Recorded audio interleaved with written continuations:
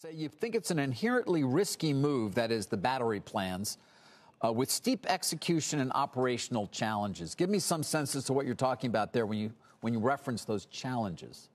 Reduce sales internally and basically bring in the battery supply chain internally. It's a lot of risk. Emmanuel, you have a different view. I'm curious if you want to sort of rebut some of those concerns. Hell, we're about to get shut down anyway. I'd buy a $10 million car. I know you're a believer in a broader sense. Now, don't give me any lip. In a broader sense, you are. But, you know, a $382 billion market value at the beginning of trading today. And clearly the market believes that if you want to really try and say that there's any reflection of actual fundamental value over time here. Well, if you did, I'd activate my car's wings and fly away.